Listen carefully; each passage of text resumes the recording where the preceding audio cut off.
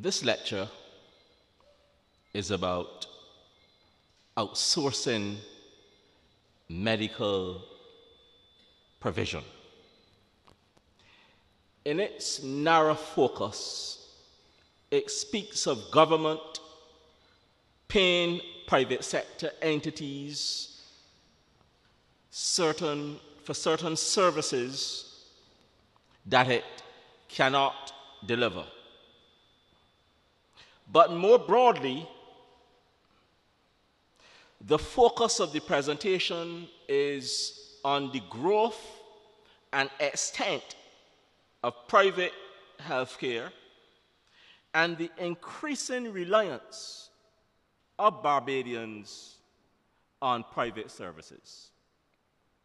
So tonight we are looking at the commercialization of healthcare. Now,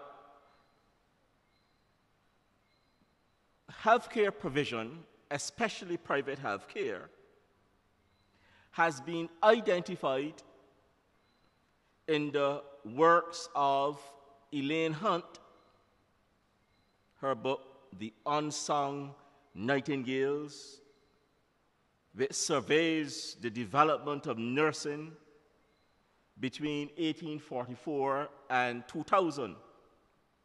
Indeed, Ms. Hunt has identified several nurses who've left the public sector to work in private health care. We also have the work of Ray Johnson et al., and their work is all about medical tourism in Barbados, published in 2012, and looking at the increasing move towards medical tourism. So we have a number of works on public health care and private health care. But I want to advance the thesis that to explain the rise of private health care, we must not just look at the entrepreneurial spirit of medical professionals who've invested heavily in the sector, but I think we ought to look at two other areas. One, rising income levels in the society, particularly after the 1990s. And two,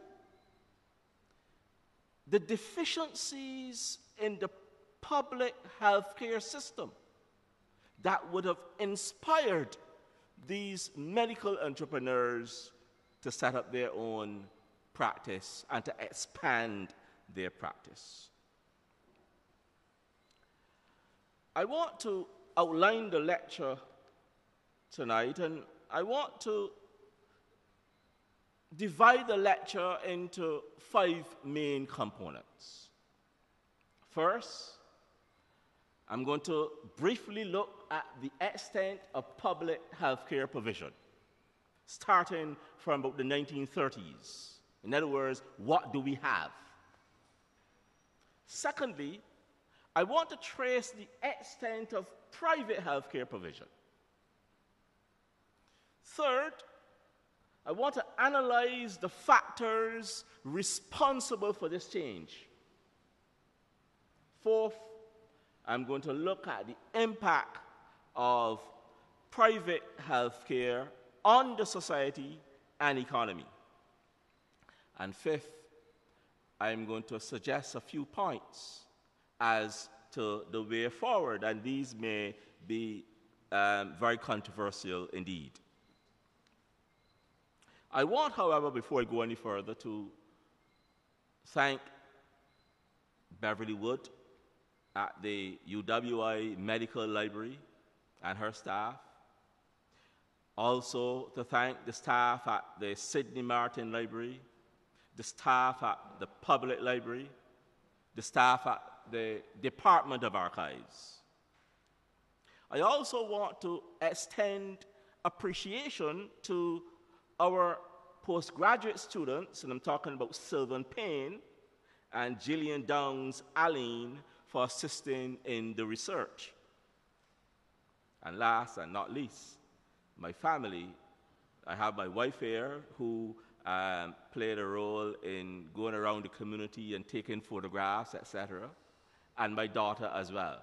So I want to thank them for coming and for assisting and giving me all the support that I needed to do this type of work.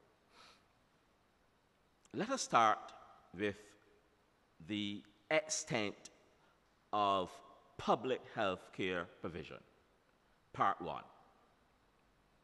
And I want to start with health care for the infants in the 1930s. And the point is well known now that infant mortality in the 1930s was around 300 per thousand in Barbados. And Barbados had the highest infant mortality rate in the British Caribbean.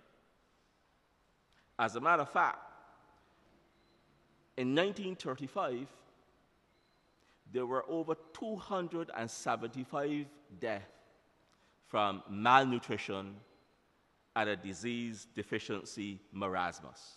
Over 275. And in response to this very high and alarming rate of malnutrition, one Barbadian assemblyman, Dr. J.W. Hawkins, before the 1929 Sugar Commission, had this to say. He said, well, infant mortality was not a very bad thing. And I want to quote Dr. Hawkins. He said to the commission, and I quote, "Unless we can have this high infant mortality, we would have a greater population than we could support, assuming that it can support its present population." He continues, he says, "If you do not have this high infant mortality, the island would be overpopulated, and we would be poorer than is at present. 50%, he says, of those infants die before they are 5 years old. And with that 50% dying, the island's population is still increased." End of quote. Now, that was in 1929-30, when Hawkins sat before the Sugar Commission. But in 1956, we still have the vexing problem of infant malnutrition in the country. And it troubled one of the visiting medical officers, Dr. Graham Humby, Humby, Humby. And he was so frustrated at seeing these malnourished children that he placed 6 of them in a cot and called the Advocate. And this was on the front page of the Advocate newspaper, 1956, October 1956. According to Frank Ramsey, who was working with him at the time, and Frank Ramsey's autobiography is a wonderful book. It is a must-read if you want to understand the problems and the issues that Barbados faced in the 1950s and 60s. It's called A Life of Service. According to Ramsey, Humby told him, "We must shock the conscience of the nation." And hence, this photograph on the front page of the Advocate was supposed to do that, to shock the nation. But Grantley Adams was not amused. According to Adams,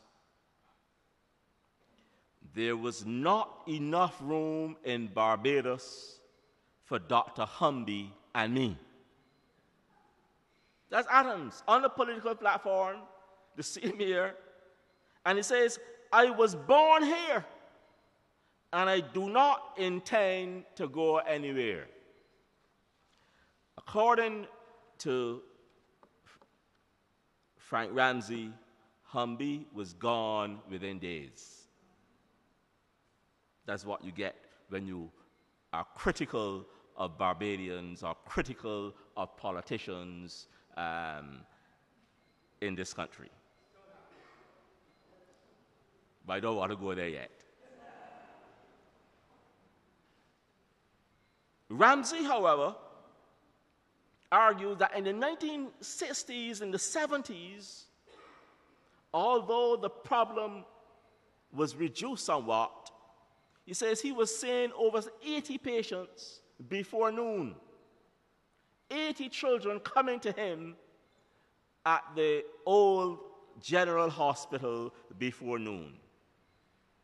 And he also said that in the society,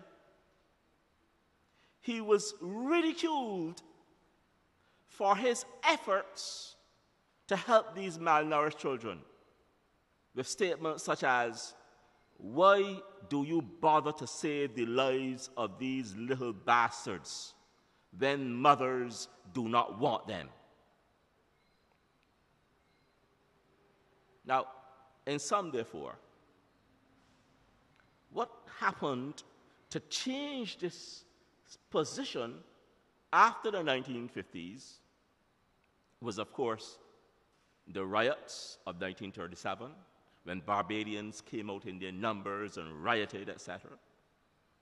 What also changed it was the recommendations, the wide-ranging recommendations of the Royal Commission, or what we normally call the Moyne Commission, after its chairman, Lord Moyne. The coming of ministerial government as well, with emphasis on healthcare. As a matter of fact, when we look at the results after the 1950s, we see several things. For example, we see the construction of the maternity hospital. The maternity hospital at Verona in 1947 at the cost of $115,000. Very important to have a maternity hospital where people could come and deliver babies, but not only that, where midwives could be trained as well. Because the object here is to decrease the rate of infant mortality. In addition, in the 1950s, you have the extension of the public health care system. You have clinics first at Spicetown in 1953. They weren't called polyclinics at the time, but we want to call them clinics for now. And more in 1955. And 6 roads in 1957. And in addition to these clinics, you have outposts throughout the country trying to improve the health care of Barbadians with emphasis on the children. In 1964, the country witnessed the opening of the Queen Elizabeth Hospital. As a matter of fact, there was some controversy in the name because some people did not want it to be called Queen Elizabeth Hospital. They thought it was too colonial. But anyhow, we have the QH. At the time, the pride and joy of Barbadians. And the bottom image says it all. Here are people on the other side of the road. I don't think there were houses there yet. And they're viewing this beautiful institution, now newly constructed, with new operating theaters, a recovery room, pediatric department, at the cost of $8.6 million. $8.6 million. And $3.3 million came from the Colonial Development Welfare Fund. In 1964, therefore, this was the pride and joy of Barbadians, because we were moving over from the old General Hospital to a new spanking complex. So the hospital is over 50 years. And I say the pride and joy of Barbadians because it is important for us to treasure these institutions. It is important for us to work hard. And I'm talking to the medical professionals to work hard, and the government to reduce some of the issues and the problems that the hospital face at the moment. So by the 1970s, 1980s, you had the Queen Elizabeth Hospital, you had the psychiatric hospital, the 8 polyclinics, geriatric hospitals. Then there's the Cecil Graham Development Center, which was called the Children's Development Center, the Nutrition Center, and the public health care system is expanding. Let us turn now our attention to the private health care system. What was happening with private health care? And I want to look at those medical practitioners, nurses, etc., who served in this private healthcare system.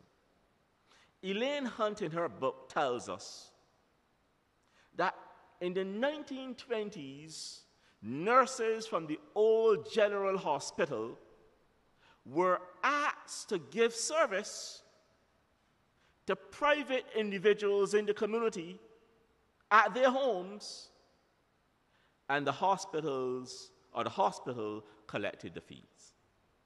So from an early stage, therefore, we have nurses whose job, whose remit was to work at the hospital, but they're given private services elsewhere. In addition, you have the return of Dr. Charles J.B. Cave in 1908, a U.S.-trained doctor. He returned in 1908 and set up what he called the sanatorium at Hastings, later moving it to Culloden Road. This clinic specialized in maternity care and long-term care for the elderly. And this has now evolved into Cave's nursing home on Britain's Hill and Cave's Memorial Diagnostic Center opened in 1999.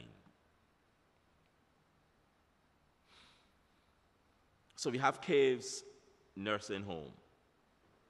In addition to that, there's the Woodside Nursing Home. Woodside Nursing Home, started by Dr. Winston Scott, later Sir Winston, in 1943. And when he started, he offered surgery, obstetrics, psychiatry, and he introduced an X-ray machine in 1951. Today, the name has been changed to Woodside Memorial Clinic. And that was changed after Dr. Scott died, Sir Winston died in 1976. In 1996, a non-invasive cardiac diagnostic facility was also established with 11 beds at the facility. Then you have Dr. Kerr's nursing home at the present site of the Barbados Workers Union at Harmony Hall. And he offered maternity care, but that nursing home closed in 1973, and that phased out when, in 1973, at that moment. In addition, you had the diagnostic clinic started by Dr. Harry Bailey in 1942. 1942.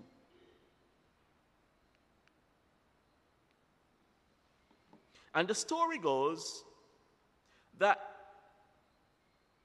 Bailey practiced with Sir Alexander Fleming, who created penicillin. And he returned to Barbados, hoping to go back, but he stayed. He stayed in Barbados. And his story is that he was blocked from borrowing equipment from the General Hospital to perform a tracheotomy on a teenage girl. Bailey, it is said, took home the girl and performed the procedure on his kitchen table. And he decided after that to start a small clinic. And he actually had 12 beds at his clinic, now the diagnostic center. Now, the hospital services closed in 1970, but we still have general services being offered. We have a medical laboratory and the X-ray services being offered. I now come to the St. Joseph Hospital as another attempt by entrepreneurs to create and expand the private healthcare system.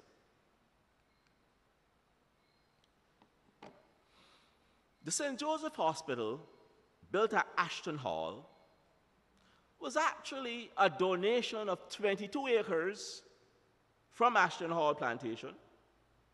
It was designed, built, and operated by an order of nuns called the Sisters of the Sorrowful Mother. It opened its doors in 1966, January 6.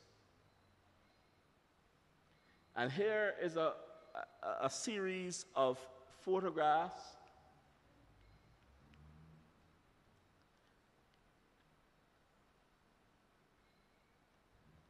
This first one talks about its construction in the early days.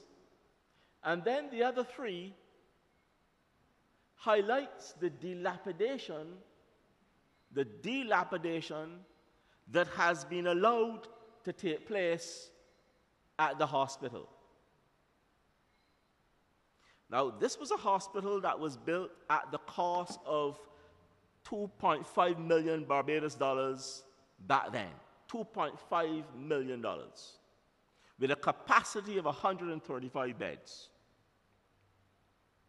On its opening, it boasted of 2 operating theaters, a maternity unit, a geriatric unit, X-ray facility, an emergency power plant, and a 30,000-gallon storage tank.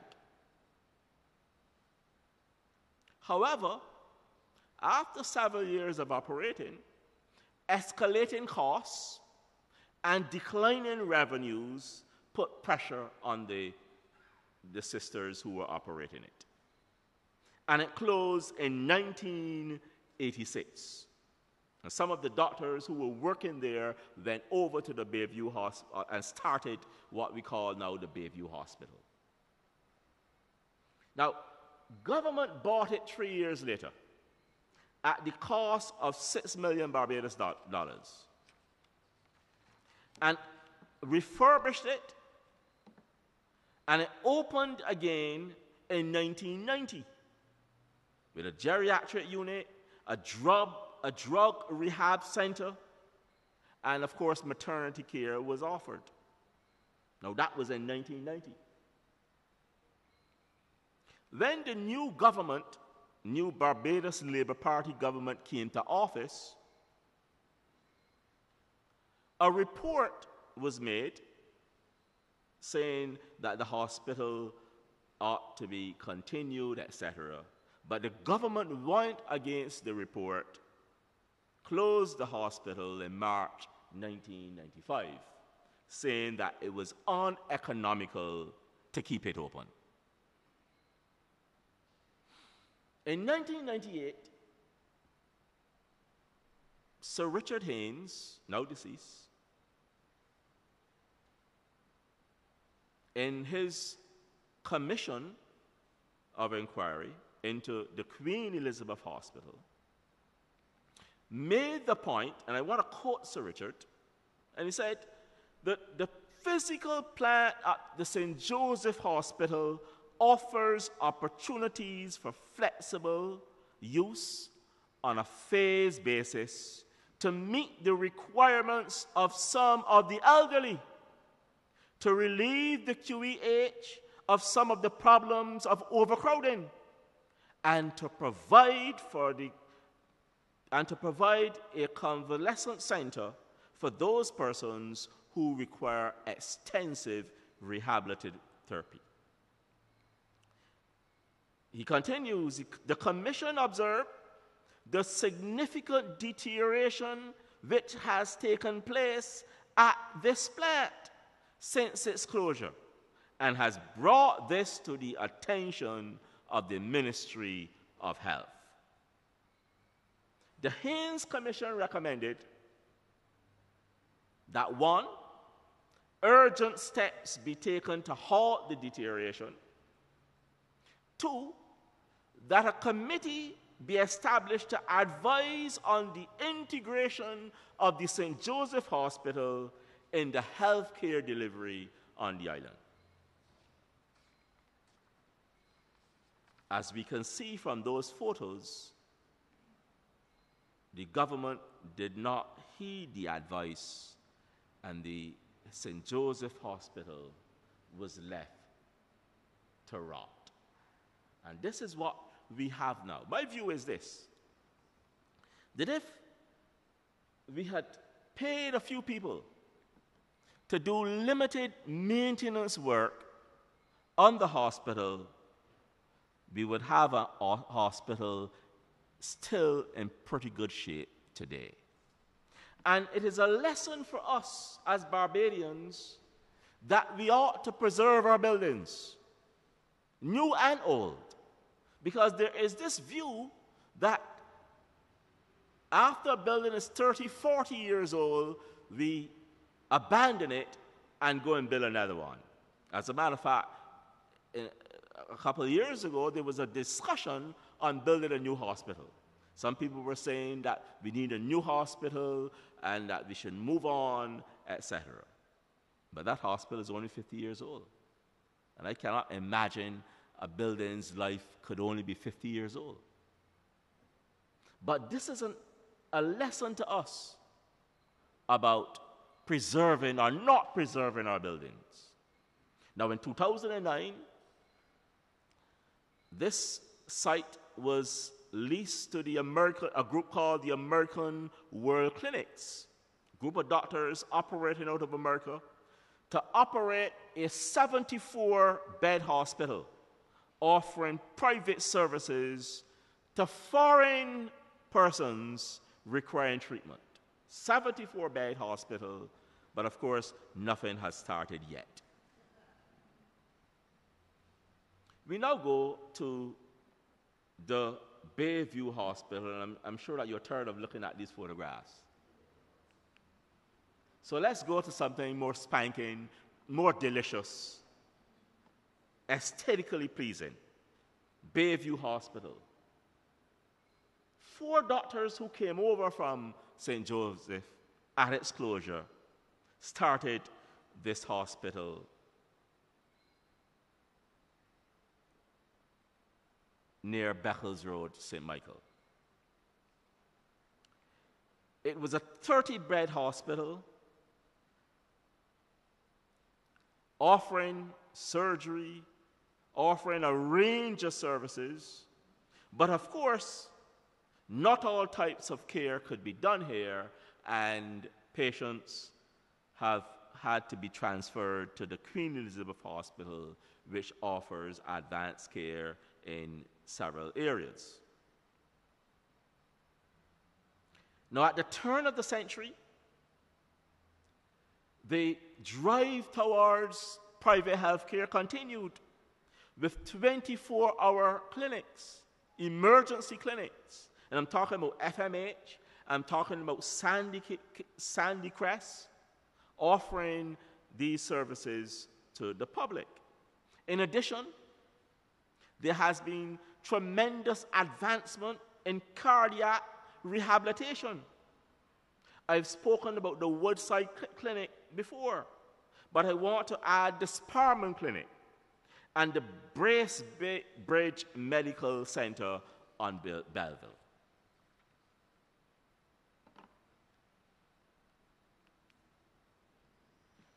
I now come to the Fertility Center on Hastings, established in 2002. A center that has brought hope to many Barbadian couples, but primarily to couples living overseas who have made use of the center for a range of services, such as intrauterine insemination, ovulation induction, and assisted hatching. So we have a fertility center, and this is important because this speaks to medical tourism, because several of the clients who come here come from overseas. Also in 2002, we have the coming to Barbados of the Institute of Regenerative Medicine, 2002, offering a range of services to an international clientele. The evidence suggests that they're marketed unproven stem cell therapies to patients with diabetes, cancer, arthritis. A range of areas were offered at a very high cost. Some people paid as much as 54,000 Barbados dollars to be injected with stem cells. But it closed after 2006 when the BBC investigated the work that was done at this center and at other centers in the Ukraine. And the people who were operating it made a hasty exit.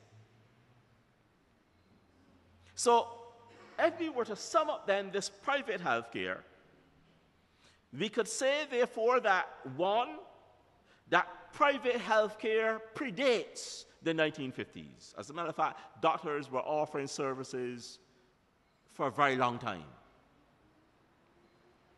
But that this surge to have private health care occurred in the 1990s when pharmacies were expanded, when diagnostic services were expanded.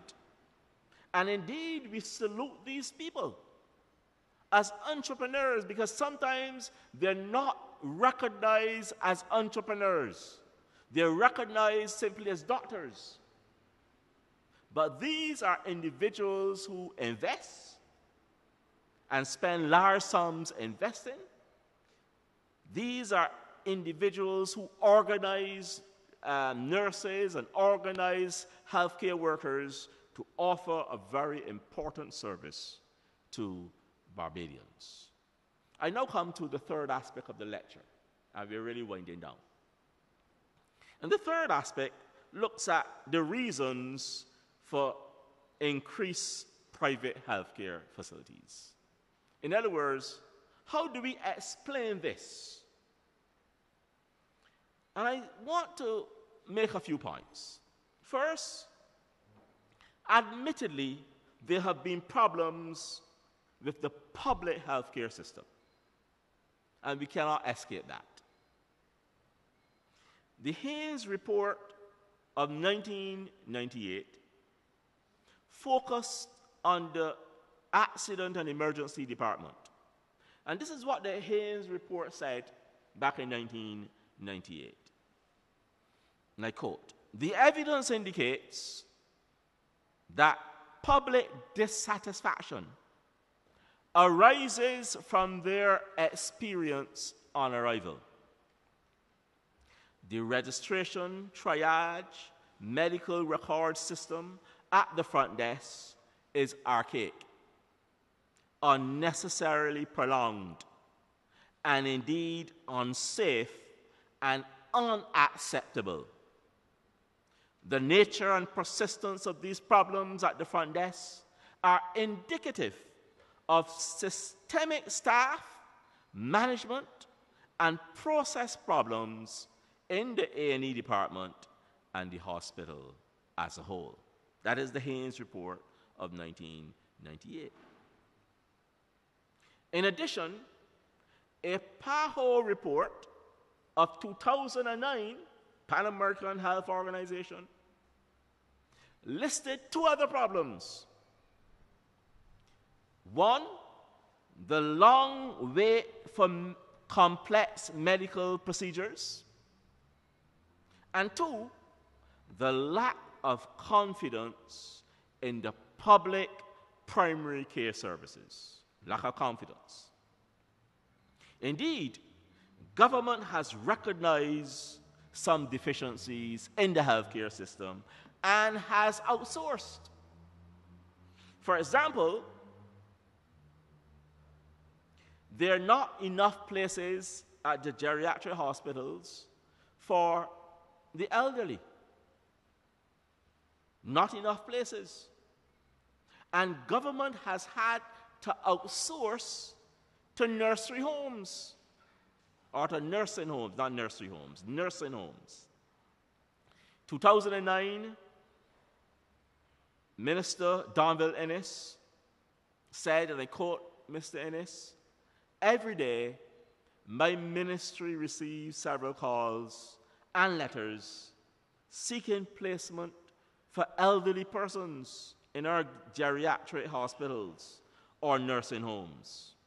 However, we have restrictions both in terms of facilities and costs." So the government has recognized their restrictions. I call them deficiencies. As a result, an alternative care for the elderly program has been established. Alternative care for the elderly. So government pays a fee to certain nursing homes to house people who cannot get into the geriatric hospital. In 2009, the cost of this was $6.3 million per year for 232 persons in 36 nursing homes. I repeat that, $6.3 million a year for 232 persons in 36 nursing homes. And that has led to the growth of our nursing homes. As a matter of fact, in 2014, there were 65 nursing homes in Barbados, registered nursing homes. There are some unregistered as well. So the point that I'm making here is that government has recognized the deficiency. Government has also started a relationship, according to the PAHO report, with the Heart and Stroke Foundation since 2007 for rehabilitation services. In addition to that, government has had to outsource with the dialysis clinics in Barbados because of the rising number of individuals seeking dialysis care. As a matter of fact, the evidence shows that government spends $1.2 million per year for 24 dialysis patients. Only 24. $1.2 million per year. In addition to that, government has also contracted NGOs.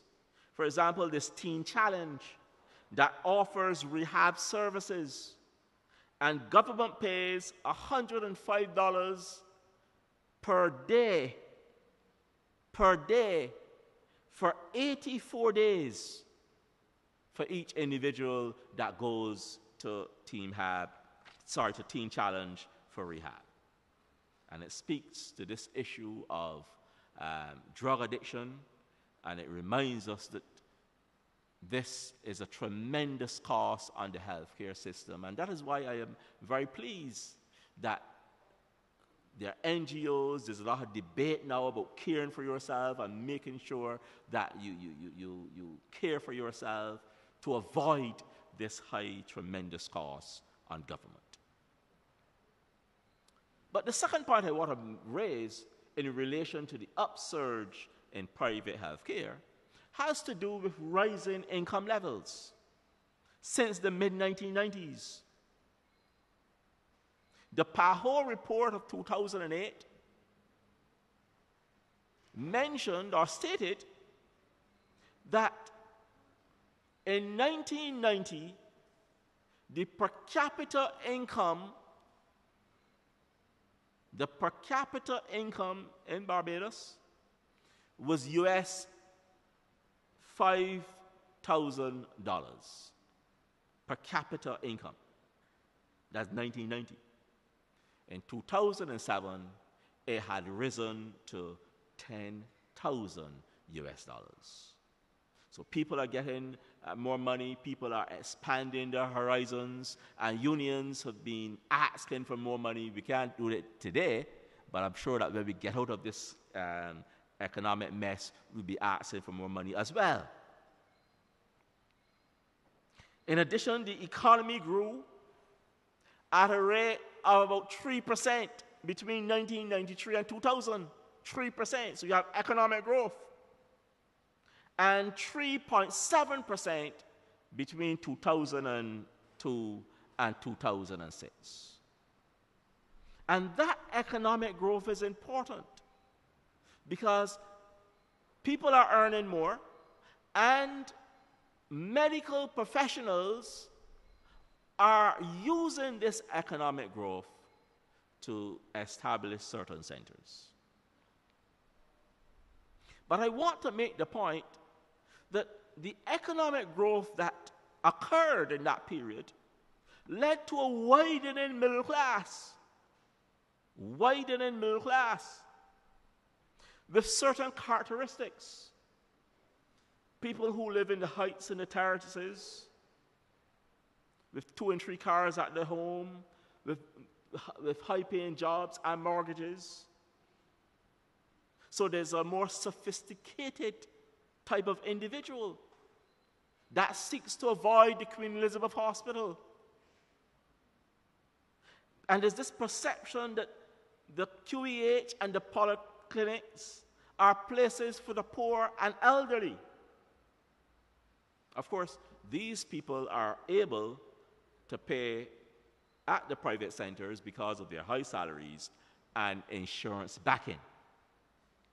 They're also choosing these areas because of privacy. And the argument is that you don't have the type of privacy that is befitting for a middle-class person. So these rising income levels, therefore, produce a widening middle class, and that has a role to play in explaining why the provision for private services increased and expanded. I come now to the entrepreneurial drive of the medical professionals. These people who were once conservative and would have a small private practice are now changing their habits, now changing their outlook for the good, and establishing various centers. And I want to quote Dr. Frank Ramsey, who made this point very clear in his autobiography. This is how he put it. Many Barbadian doctors, he says, were going to the USA for postgraduate training and returning to influence the materialistic and aggressive attitudes of some of their less conservative and younger colleagues. So these people were going to the States, coming back, and they were doing their thing. We have, for example, Dr. Alfred Sparman offering cardiac care. We have Dr. Juliet Skinner, trained in Ireland, returning to offer fertility services. We also have retired nurses, people who retired from the system, who get together and start nursing homes. And of course, we have foreign doctors who came in and brought stem cell research or stem cell treatment to Barbados. And they have recognized that Barbados not only has an upwardly mobile population, but an aging population. I think this is important to note. Barbados is rated number 2, only to Japan, for the number of centenarians per capita, rated at number 2. As a matter of fact, in 2014, only last year, the Governor General made 33 visits.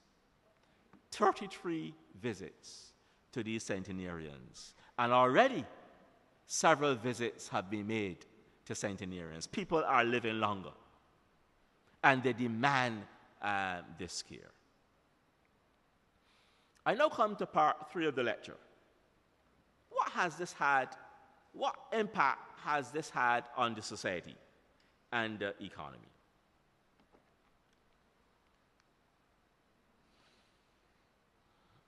I want to start with the commercialization of Belleville. We have a residential center created at the beginning of the 20th century, which has now been entirely commercialized.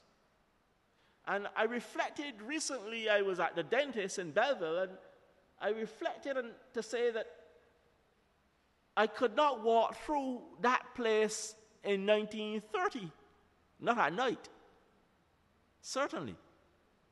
But now it is a place where people frequent for their medical care. And what has happened here is that some old buildings have been refurbished, and some new buildings have gone up. And we have here a few new buildings going up. And Belleville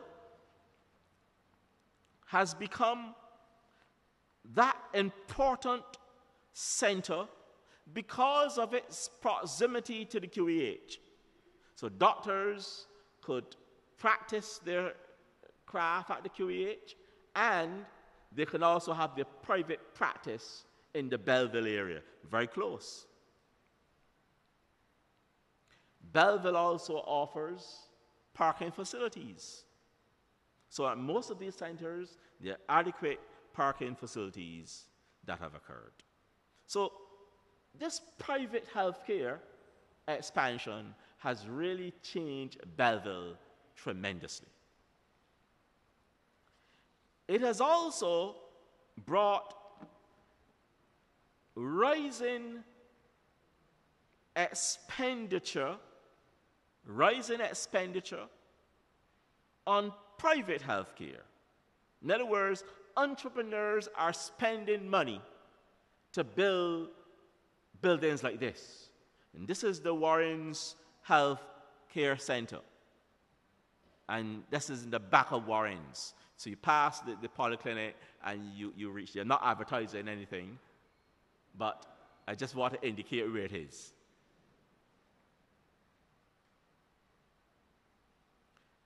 According to a PAHO report, private expenditure on healthcare rose in 2000 from 34% to 37% in 2005. So more people are spending money on healthcare. I'm talking about individuals, I'm talking about entrepreneurs. Let's look at it. Bayview Hospital cost $4 million back in 1989. The Sparman Clinic, we are told, had a price tag in 2009 of 20 million US. Okay, so there's money being pumped into the economy when entrepreneurs establish these centers. And I want to suggest that government give more concessions to encourage people to spend more on health care, to encourage, for example, nurses to set up nursing homes, but have them registered.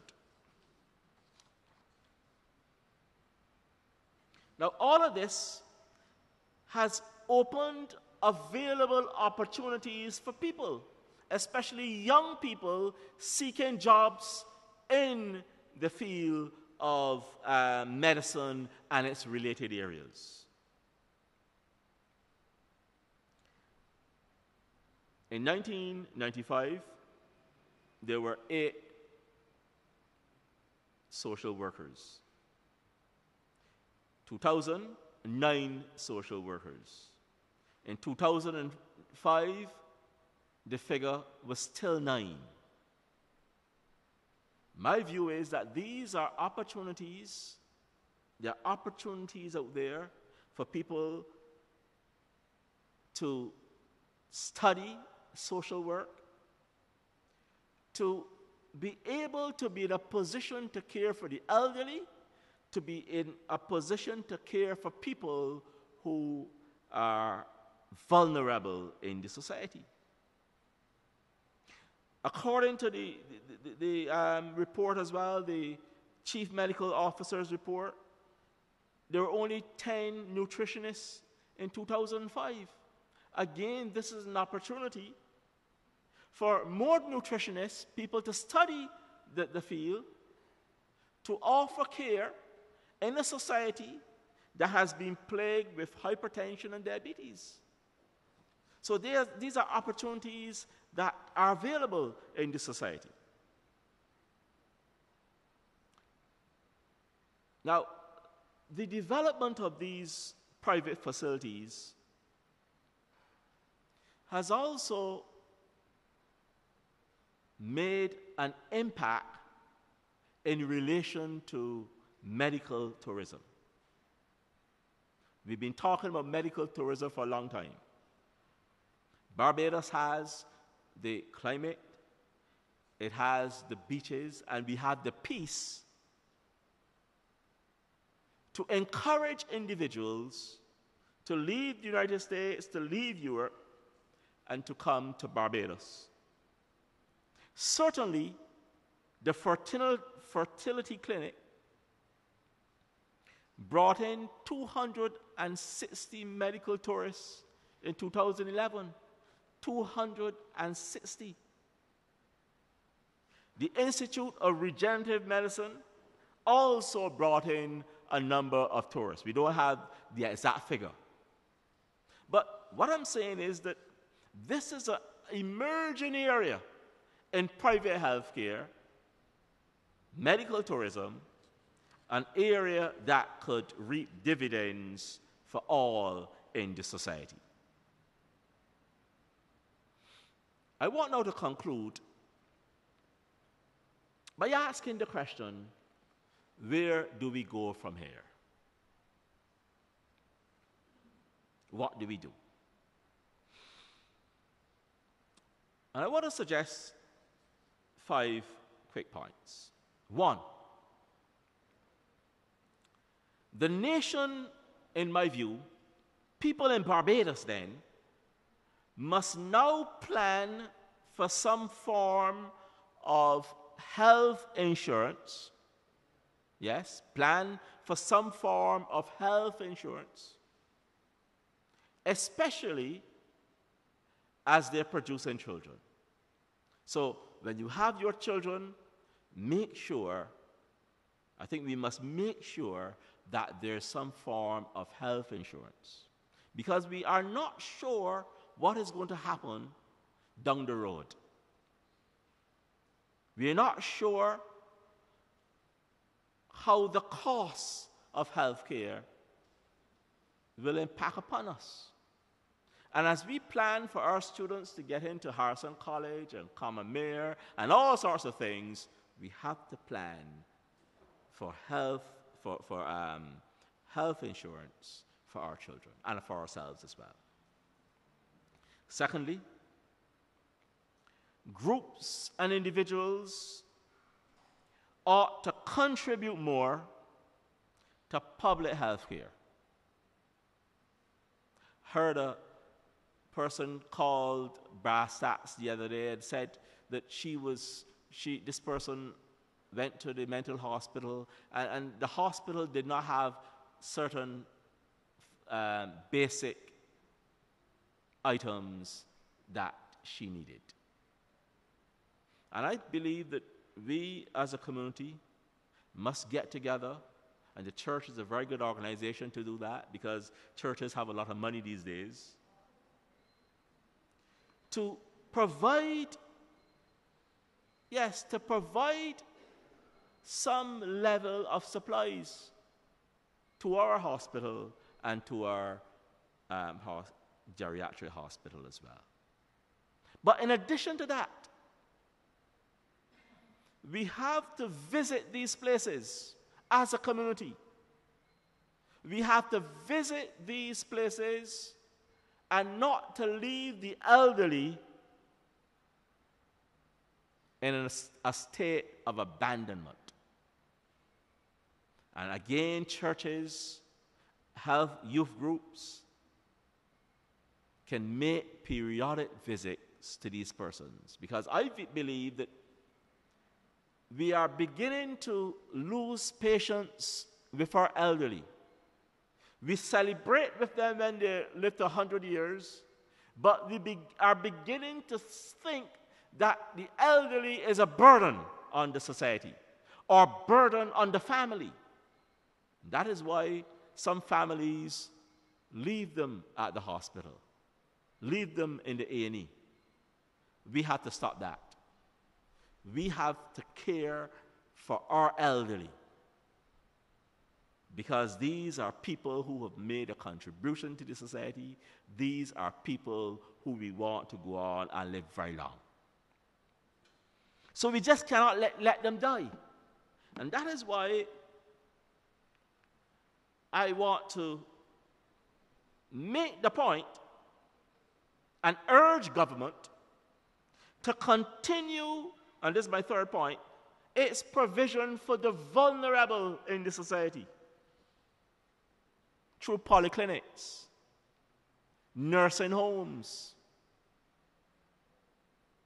This is the St. John Polyclinic that I believe was started in the late 1980s. Late 1980s. And there are 3 shots of the polyclinic, and the bottom shot is a society in St. John, and these are the societies here that depend on the polyclinic. And you know the story of the polyclinic. We don't want to go over that today. But it has been long in coming. Very long in coming, and we believe that when it is completed, that it will serve a very useful purpose for the people in the community, especially those over 60. My fourth point, my fourth recommendation, is that government must plan, and the private sector, must plan for the increase in persons over 60. Now, this is the projection of the UN population on aging 1950 to 2050. And the projection for 2025 is that 25% of our people will be 60 plus in 2025. So that we are going to have an aging population by 2050.